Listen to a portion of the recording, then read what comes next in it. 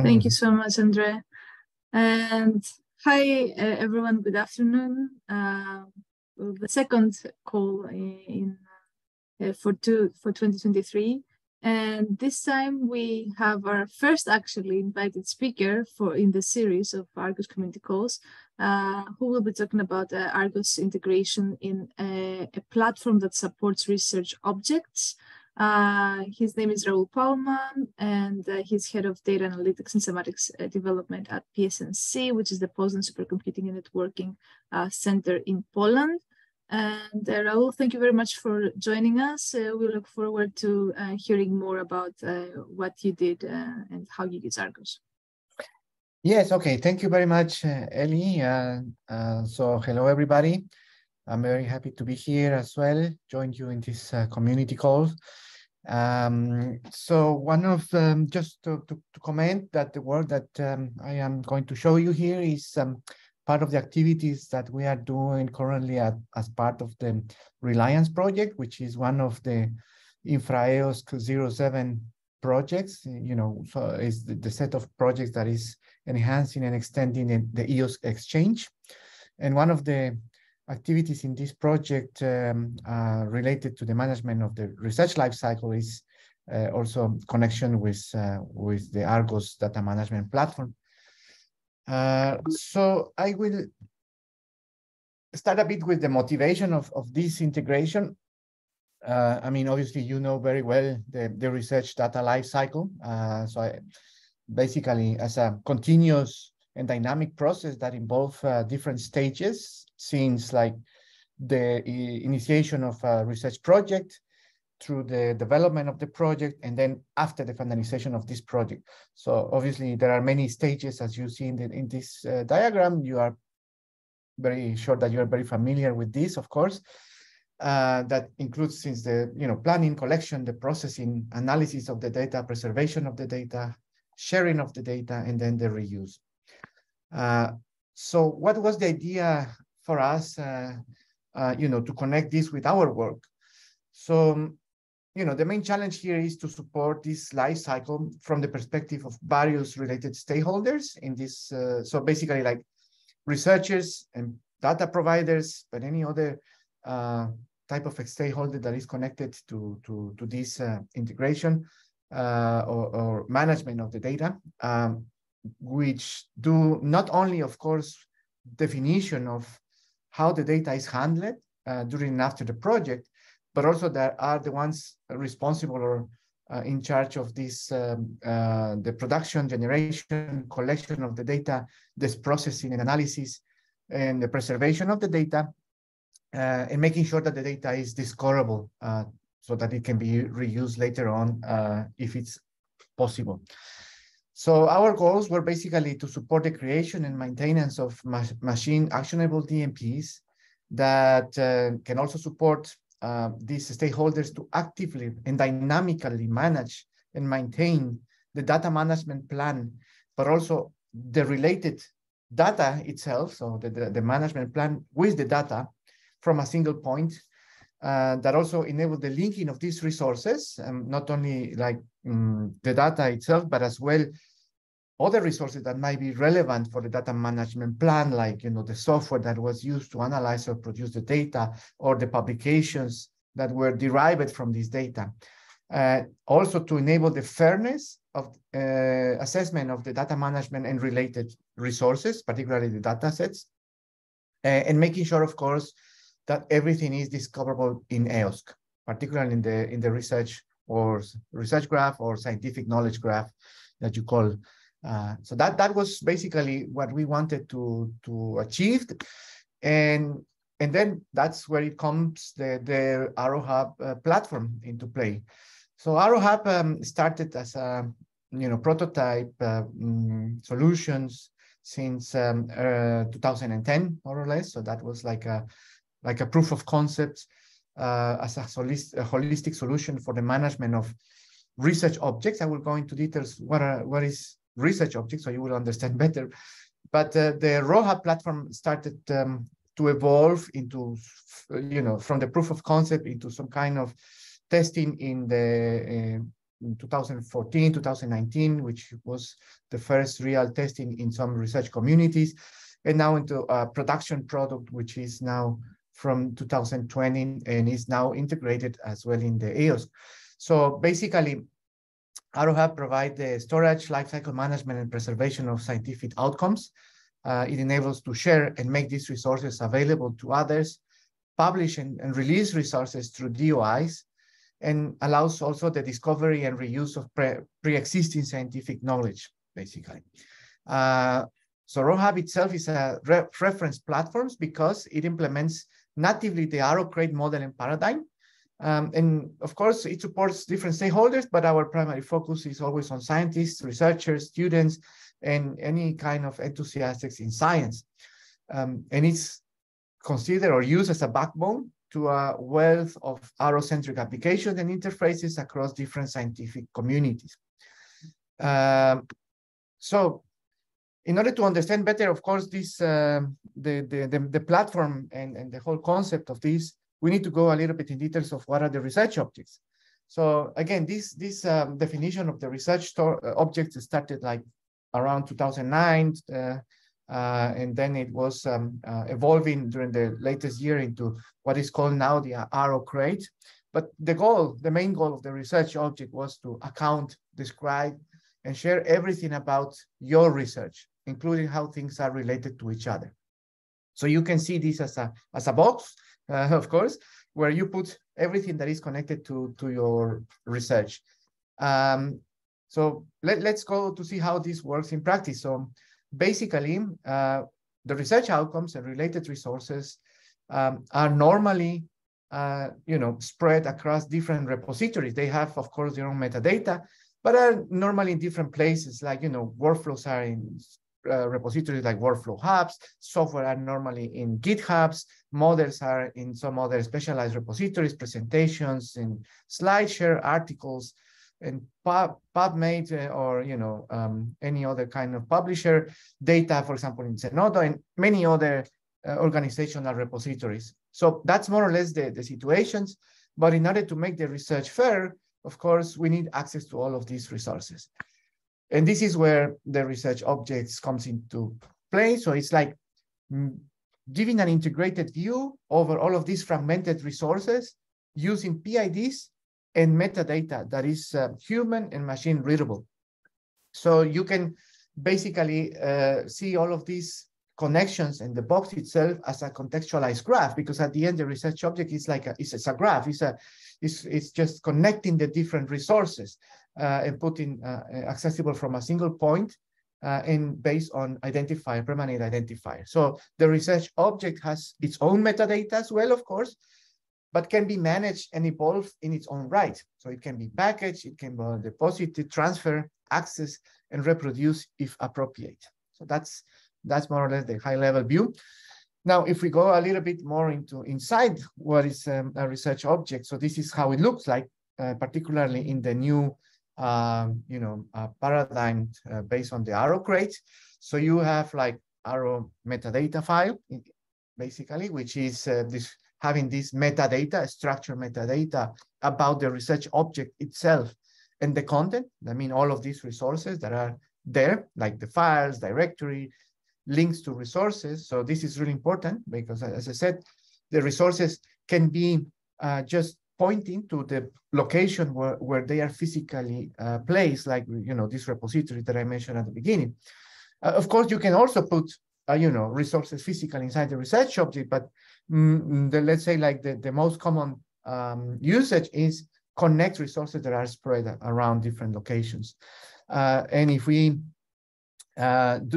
see like how this is in the implementation point of view, of course, at the end, we have these IDs. So for example, for all these contextualized entities like authors, organizations, or projects, fundings, and that kind of thing, we are using identifiers. So like ORCID IDs or RORS IDs.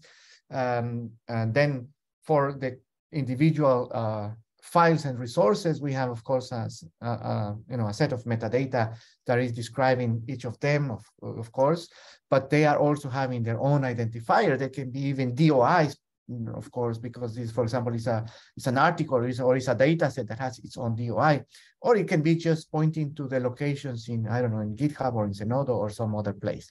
So this is how it looks like. And as you see at the top, this is like a high level permanent identifier of the research object itself. So as you see, this is based on the linked data approach, of course, and based on some basic and simple principles of how to package this information and make it accessible as a both human but also machine readable way.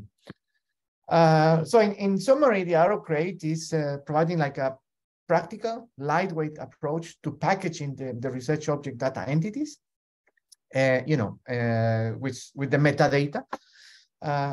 This aggregates files and any content that is accessible and addressable via URI with contextual information to aid decisions about reuse. I mean, like who, what, when, where, how, all of these questions of the resources that are connected to this research are what we want to, address in the metadata of the resources inside the research object. They are web native, of course. They are machine readable, human readable, search engine friendly. They are familiar with all this. It's nothing like completely new. So we are based on existing works. And this is extensible and incremental. So you can always add additional metadata, which is particular to your research community. And this is done like using profilings. So you can do some profiling of the Arrow Crate for some particular community or for some particular kind of application. And this is an open community effort. So there is a lot of people behind this. Of course, we were from the very beginning, as I said, in 2009, more or less, but there is a lot of people behind this now. So based on that, I go a little bit on the functionalities of the RoHub for you to understand the management of the research object. So basically, RoHub enables you to manage high-quality research objects that can be interpreted and reproduced in the future.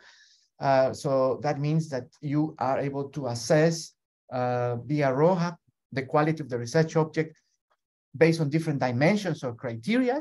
So, for example, one of these is something that we call the checklists, which allows you to say, for example, how complete a research object is based with respect to the requirements in a particular community. But now we also have fairness services connected to that. I will show you in a second a bit on that. So you can, reference, share, and preserve your studies, campaigns, observations, all of these resources connected, including, like I said, internal or external ones. And you can also point to other research objects. So you can have nested research objects.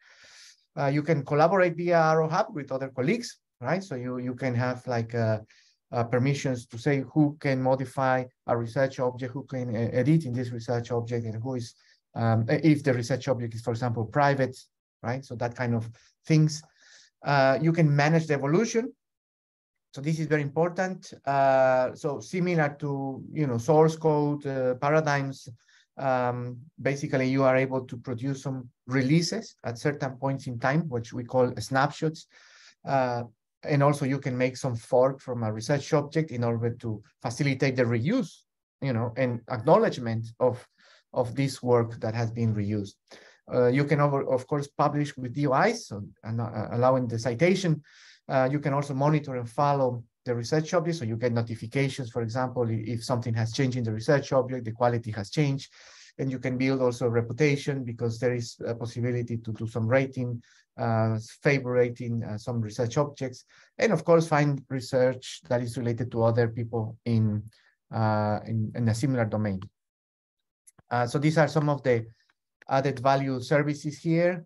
So the semantic enrichment. So we have connected services that enables the extraction of metadata from scientific text, scientific content. And this metadata is then, of course, represented as also machine-readable metadata that can be used for searching and discover research objects. This metadata is also used for the recommendation, as you see here. This is something that we call the collaboration spheres. Then you have all of this social impact information, the life cycle that I mentioned before, which allows you to publish also in other EOS services. I will show in a second. And the fair assessment, the quality assessment that I mentioned, and the integration with the EOSC itself. Of course, RoHub is connected to EOSC AAI via the EGI check-in service. So how is the connection with EOSC in general? So this is how it looks like. Here, of course, all the services that you see are somehow connected or onboarded in EOSC. So you have like data cubes from Adam platform. You have the text mining services. These are two coming from Reliance, but also you have, EGI notebooks, EGI binder, Zenodo, B2Share, B2Drop, of course, Argos, which we will go now in details. Then you have the research graph of OpenAir and EGI check-in. Yeah, so this is high-level overview of the architecture. I don't need to go into details here, just to say that this is based on Django and React. Of course, this is like two modules. There is like the backend, and of course, the front end of Portal is in a different location or different components. And sorry, I have something calling me. I don't know. Okay, so going into details with the integration of RoHub and Argos, I'm coming here. Just give me 1 second, because I think that someone is calling. I am, as I said, in a hotel. Wait a second. Yes, no worries. So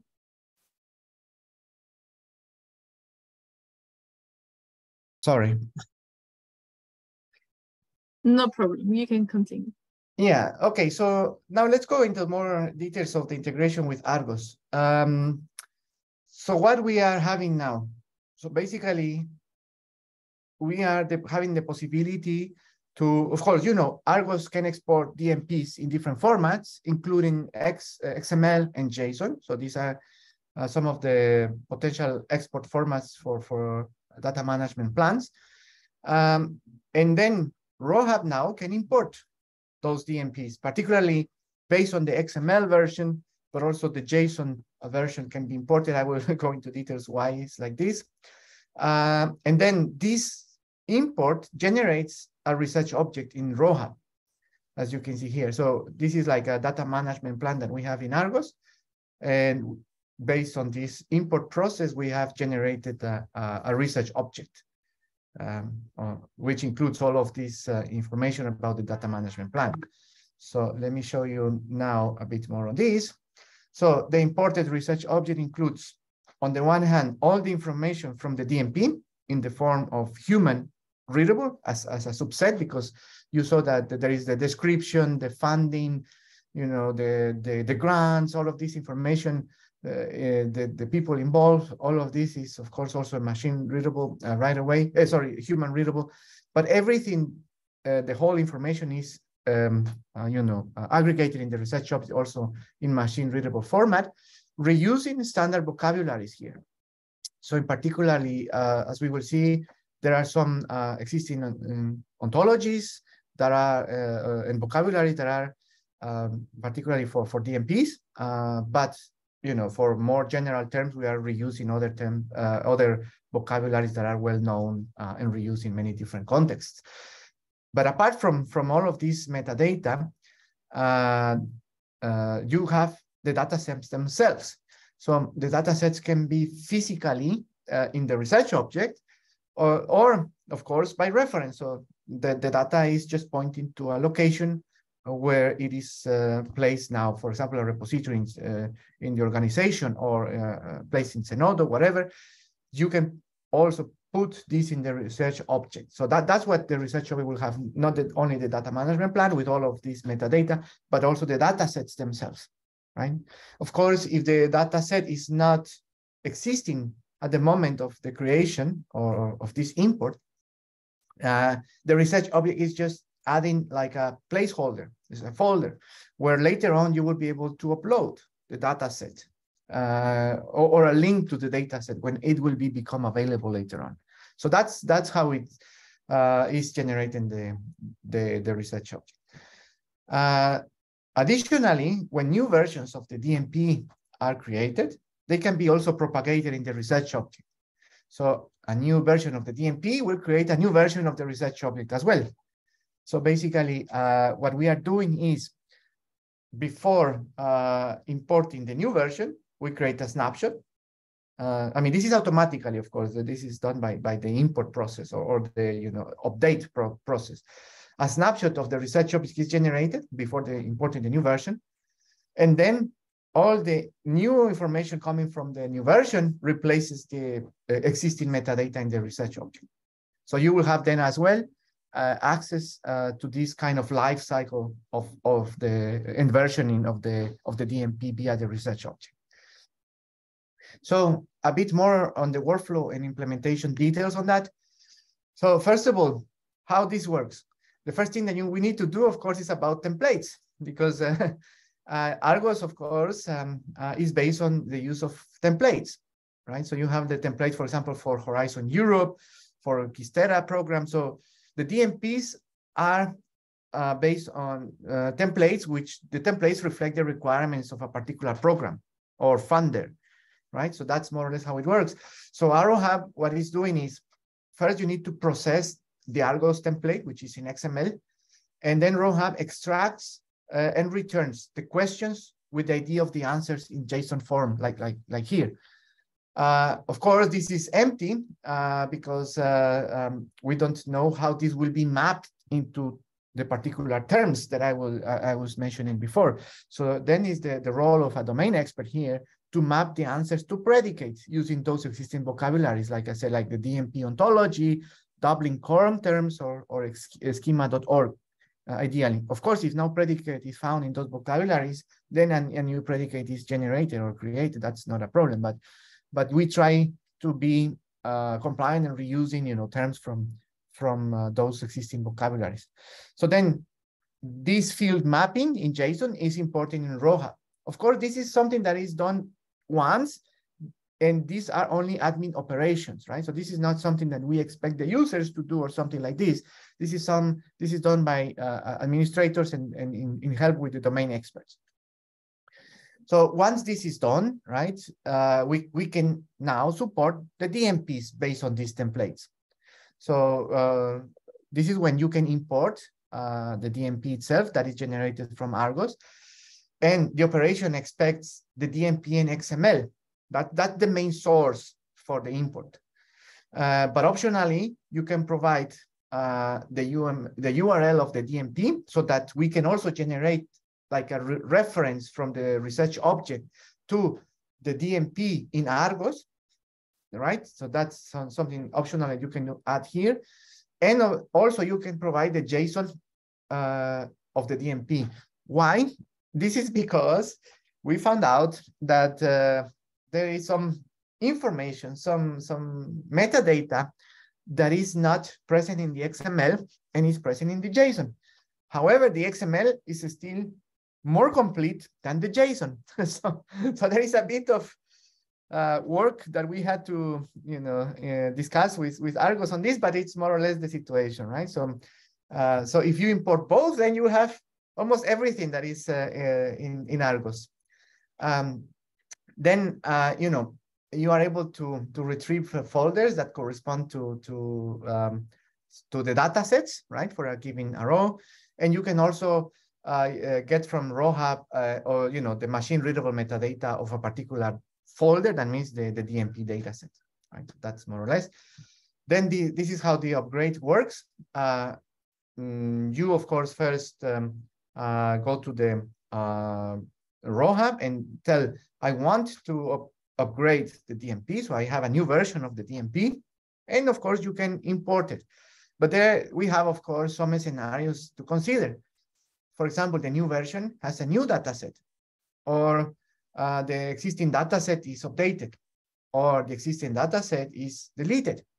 So, the first two are more straightforward how to manage, but for the last case, there is a constraint that the data set should be removed from the research object before we can upload it. Or, of course, if it's empty, it's not a problem. It's automatically, just discarded. But the one thing that we didn't want is just to, lose existing data that is already there in the research object. So the user has to be aware that if he removes something, there is already some existing data sets connected to the research object. So he needs either to delete that from the research object or make sure that the new version also includes this data set. So this, if the conditions are met, like I said, there is a snapshot is generated, and then the annotations of the research object are replaced. That's how it works. So now, what are we working on now, and what is the future work? I mean, what are the things that we have? There are many still open tasks, open things that we want to do with this integration. First of all is propagate changes in RoHub back to Argos. So, going the reverse way. That's something that we haven't done yet. Then, of course, export existing research objects to Argos. So, you have already many research objects in RoHub. Can we generate, or at least, pre-fill the Argos DMPs with information from RoHub? So that's, we have already done like an initial test on that. We are able to do some export. So we can export the research object to XML and then import this XML in Argos. So this is, what we are working on now, like testing. There's a lot of things to be done on this side, but it will be something very interesting as well. Of course, we need to define templates in Argos aligned with the DMP requirements, especially in our case at the national level, so in Poland.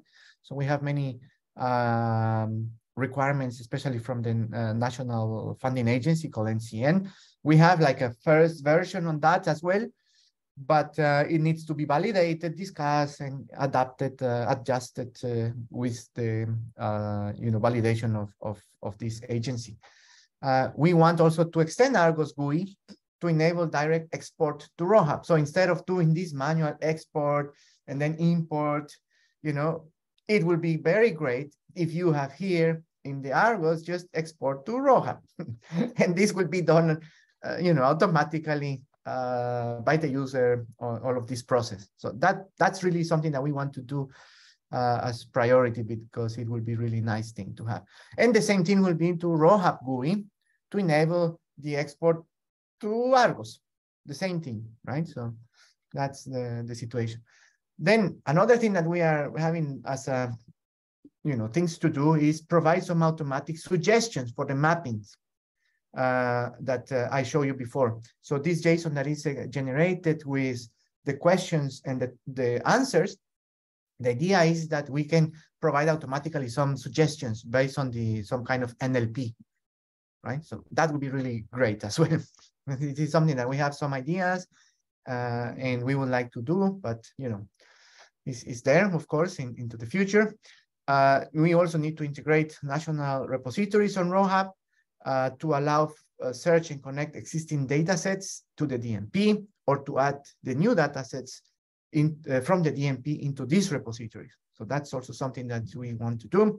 Of course, we need to do a lot of improvement, testing, evaluation at the national level, alignments with the funding agency systems as well, because there are some systems in the national funding agencies that we would try as well somehow to produce the DMPs or export the DMPs information in alignment with whatever this national system can import, if it's possible, or at least that it can be easy, transfer into this system, because to avoid duplicate effort from the researchers. Of course, if there is any possibility to use Argos API, is something that also we are open to discuss as well. And yeah, some clarifications issues found, and why we are using these two files that I said at the beginning. So we realized some things, like in XML, you have funder, grant, projects ID, normally use our internals IDs, while in the JSON file, you get information that are pointing to, Zenodo IDs, which are discoverable. So this is something that we need to figure out.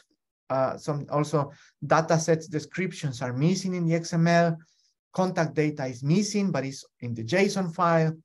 There is a problem with the profiles ID, because they don't, it's not the same for each user, so we cannot rely on the IDs. You know, some additional data is missing, like for example, some fields there which is not in the XML counterpart. So, you know, there is some things that we have found that we have tried to solve, at least partially, but we still, of course, have a lot of discussion and interactions. We need to have a lot of interactions with Argos team to overcome and solve all of those issues. So this is like just a list of resources that you can use regarding RoHub, like you know, where to find it, documentation, tutorials, help desk, and so on. So, and that's all from my side. So thank you very much. Thank you very much, Raul. That was a great overview of everything, of the research objects context, the concept, sorry, the RoHub and the integration. I can assure you that we are already working on the API to facilitate, you know, better integration. So thank you for sharing that also with us. I see some questions that have been in the chat. So one is by Paulette. Why importing datasets themselves in RoHub? References should be sufficient. So why importing? As I said, you can have reference. So that's the idea. So that you have the possibility to add reference. The research object is an aggregator of references, basically. You can have, of course, the data set itself, but the main idea is to have the reference to the data sets. That's the main idea. Thank you. And then Nenita asks, are there any work being done on further developing the RDA common standard to fit the occurring needs of scientists, their institutions, repositories, funders, etc.? So I'm not directly there, to be honest, so I cannot. But I can inform, because I'm co-chairing this group, the interest group for active data management plans in RDA, and there are not ongoing activities around this, but we are considering how an expansion of the current common standard could look like, at least in the future. So we are exploring this idea and how it could look like. So I understand that this RDA common standard is also the one that produced this DMP ontology, right? That's... Yes, the one that I shared with you. Yes, exactly. Then Diego Mugabe asks, thank you, Raul. Can we possibly have your presentation? Yes. So we're going to share everything. Is going to be linked on our Argos community goal page. And let me add that here as well again. So after the presentation, you can find everything here. Yeah, so, and again, Paulinette said, yeah, that's why she doesn't see why to import that. As I said, we don't import the data. We just like add the references where the data is, right? And the idea here, of course, is not only that you will have then all of this information in the same place with, you know, all of the metadata. You can also connect other resources that are related there in the DMP as well in the research object. And of course, I didn't go into details what else you could do once you have everything connected there. But for example, if you have, I don't know, software, notebooks or whatever in the research object, you could directly, for example, open these in AGI notebooks and start working on, you know, with the data that you have been produced, right, in your DMP. So, you know, once you have everything in the research object, there are many other things that you could do, right? So that's the main idea. And of course, as I said, we have also these, you know, services for assessing fairness, for example, that is already connected to the RoHub. That is like, you know, just giving the research object fairness, but also the fairness of the individual resources and that kind of things. Yeah. I think you're in agreement. So you're talking about the same thing. I hope that is right. As Paulette mentions. And any other questions, or can I have one question? Maybe I can give you a bit more time to type or even unmute. Please feel free to unmute and have a discussion with us. My question is, you mentioned that you're having a national instance in Poland. Yes, so can you share a few things about that, and if RoHub is used in other countries or in other institutions? Yeah, so I mean, we have, as part of all of these activities at the national level, we deployed Argos to be used in Poland. We were actually making all of this translation to the Polish language, so now it's everything also readable for the guys for the researchers, sorry, here in Poland. So this is of course connected because the instance of Argos is not now. I mean, the Argos itself is not connected directly to RoHub because now it's done via the export-import. When I said we want to update, improve Argos interface GUI, of course we would need to do that at the national level. Hopefully, this can also be an option in the general instance of Argos at some point. But the idea is that we would have this connection directly to RoHub, and RoHub again is also having like a main instance because this is like the general instance. We didn't have the need to have different instances of RoHub at the moment. So we are having the possibility for researchers also to put their data there at the Polish level. So everything is translated into Polish language as well, of course, right? So that's the two main language of RoHub now is English and Polish. Yeah. Okay, let's see. Maybe I can contribute to have Greek also, or someone else can contribute to. Yeah, of course. So that we have RoHub in other languages. It's very similar to how the translation for Argos, so there is some kind of the main configuration files with all that. Okay, so you have everything and then you just translate it from English. Okay, that's good to know. Thank you. Are there any questions? Please feel free to unmute.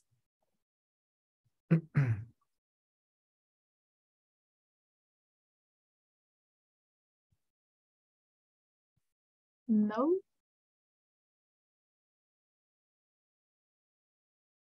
Okay, then if there are no other questions, can you where can we find you, Raul, if we would like to explore this idea of localization or of using RoHub in general? Yeah, sure. I mean, we will be very happy on that. I mean, the first thing maybe that would be really nice to see is also your, input, feedback on how the research object was generated from DMPs in Argos. So I would invite you when this is like a bit more tested, maybe like, some days or something that the latest changes are released. I was just saying that we are working on now. These are going to be released soon. Then it would be good to have your feedback because, you are working on the DMPs basically all the time. So you know very well how this, how it looks then from the research object perspective, and then any kind of opinions, recommendations. It will be really useful. Yeah. Mm-hmm. Thank you for this open call for people to provide their input. Thank you. Yeah, thank you for all the nice comments as well in the chat. And yes, it was very informative. Thank you so much, Raul, for being here and joining our community call. We'll make sure to add your links also. Oh, you have them in the presentation, so everyone can reach out to you. And we'll come back. Yes, we'll continue, of course, our collaboration and discussion offline. Thank you very much, everyone, also for joining. Hope that was interesting. It was something different this time. Hope that it was interesting to you as well. And talk to you next month. Bye. Bye-bye.